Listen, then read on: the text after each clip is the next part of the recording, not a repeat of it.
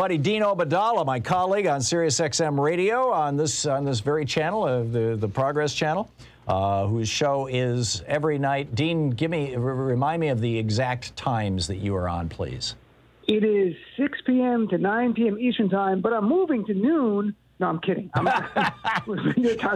As my heart comes out of my mouth. Right. 6 p.m. to 9 p.m. and Eastern time, and it replays different time. Of course, it's on demand. That's when I'm there live. Cool. Okay. And Dean, you are a lawyer, and I remember when Congress passed the COVID-19 Consumer Protection Act. That was back in December of last year, and there was a couple of actions that they took. I think against somebody who is peddling hydroxychloroquine or something like that. They have gone after some online hustlers around COVID-19. But you're taking this a whole big step forward. So, first of all, if I got any of that wrong, correct me, and then tell us what you're up to. Right. I mean, what we're seeing is, and everyone has watched this happen, Fox News has made a business decision because they're a for-profit business. So they made a choice to sell misinformation to their viewers about the COVID vaccine. And we all know that. But Media Matters on Friday came out with a great report quantifying it. Between June 28th and July 11th, nearly 60% of their segments were designed to convince people not to get the vaccine.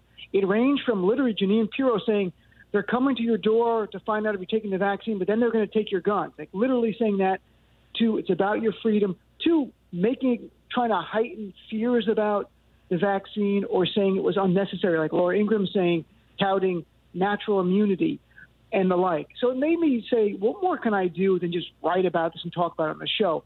So I did some research, and I researched the COVID-19 Consumer Protection Act, which is under the auspices of the Federal Trade Commission. And I really believe, as a lawyer, I had a good faith basis to file a complaint against them, which I'm going to encourage everyone else to file as well. It takes you 3 or 4 minutes, because the COVID-19 Consumer Protection Act says that it is illegal to engage in, quote, deceptive act or practices in or affecting commerce associated with the treatment, cure, prevention, mitigation, or diagnosis of COVID-19. And the reason Fox News is engaged in commerce is that they sell a product. They sell information. And they sell it to people who pay for it because you subscribe to cable news. That's how you get it. It's not free. So this is a consumer transaction.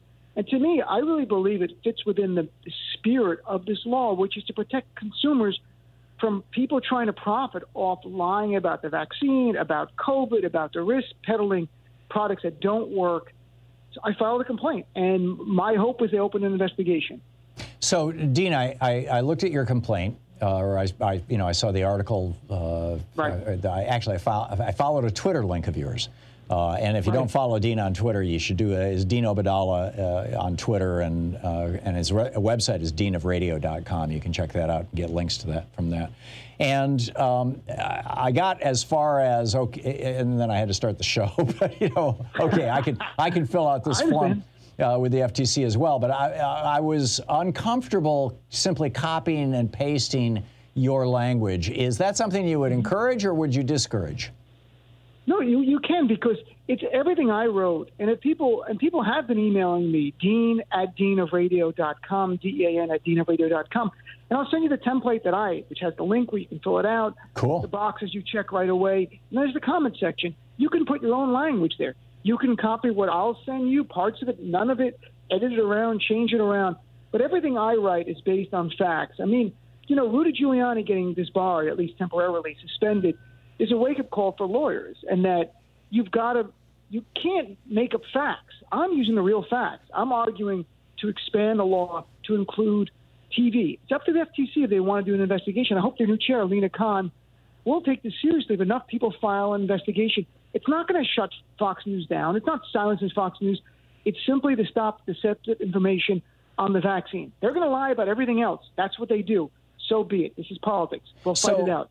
But not about health misleading people. So, my attorney friend, please give me the details here. The COVID protection, the COVID-19 Consumer Protection Act, does it require that if any of us choose to respond to that law, that we have to go through the Federal Trade Commission, or does it also empower?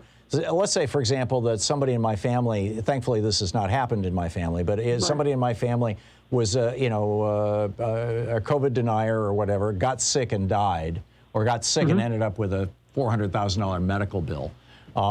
Could they sue, or could I sue on their behalf, anybody who was pitching COVID disinformation? Or, I mean, does this law provide for class action lawsuits? Does it establish any kind of a baseline or threshold or system or whatever for going after not just Fox News, but anybody else who's pitching this, and including politicians, although I realize that they have a lot of First Amendment protections. How expansive is it? What are the parameters of how people can be fighting back using the law? Well, what you're doing is trying to get the FTC to do an investigation, to launch it first.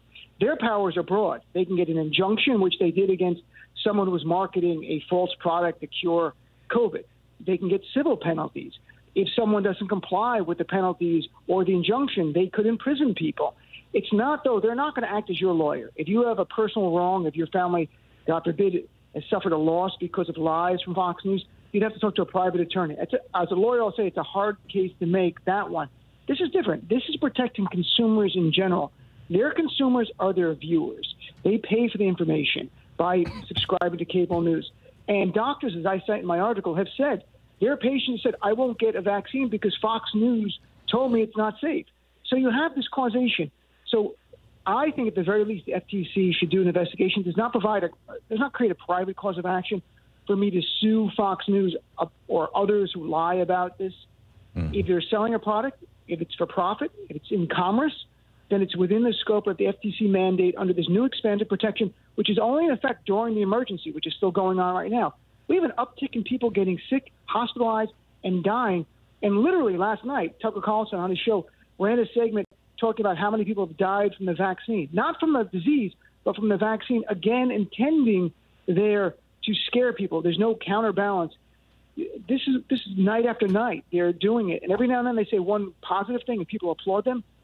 It's a business decision coming up from high at Fox News. It has to be. Yeah, it's got to come out of the Murdoch family. Do you know of anybody who's organizing things like class action lawsuits, or is that just, out in outer space here? There were some lawsuits early on against Fox for telling people don't take the vaccines, not the vaccine, the disease seriously. Some of those thrown out of court. That's a hard case to make when someone's on TV saying things like that. This is, to me, because we have this new law that just went into effect, it's to protect consumers from false information surrounding the vaccine or the disease from people who are trying to profit from it. Yeah. It fits within the mandate of why I file this complaint. Again, I hope people, if you want to email me, dean@deanofradio.com, I'll send you my one-page template. You can copy what you want, use what you want. If enough of us file, I hope it simply triggers an investigation that gets more press, and maybe it causes Fox News to say the lives of our viewers are more important than a little bit more profit. Yeah, amen. Or that this might hurt our profits. deanofradio.com is the website. Dean Obeidallah on Twitter. Dean, and of course, every night from 6 to 9 p.m. Eastern, 3 to 6 p.m. Pacific on Sirius XM Progress Channel 127. The great Dean Obeidallah.